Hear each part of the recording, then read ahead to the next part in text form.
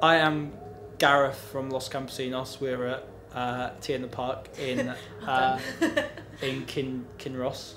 I'm Harriet Campesinos and I'm in the same place right now. I'm Neil, and yeah, what they said. The gig was good. It was an odd one.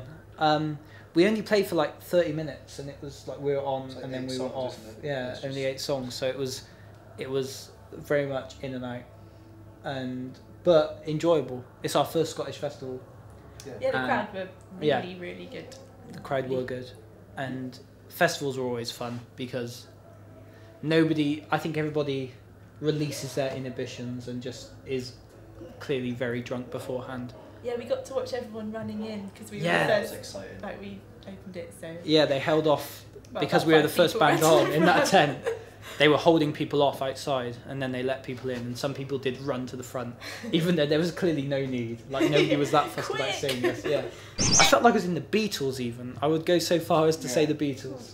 Big statements there, Yeah, bold yeah. statements. Yeah, for that 30 seconds that it took to run from one end of the tent to the other, I was Ringo Starr.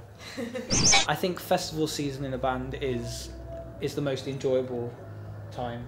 It's Party time. It is party time.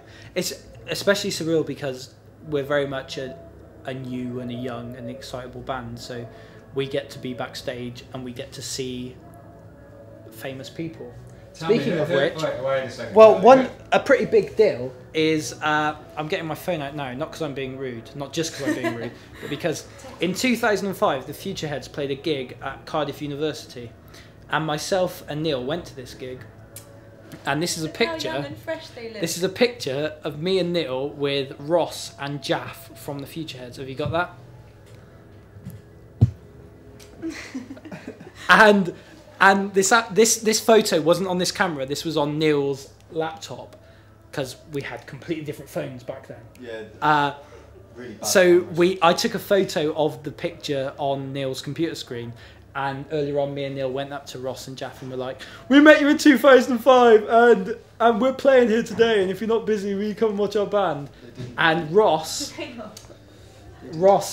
had bought our album, and he said, "I like that song about ATP," and that's like, that's very gratifying, and that's what festival Makes it season's all like. worthwhile. It does. It makes Otherwise, the toil that we today go would have through. been Yeah.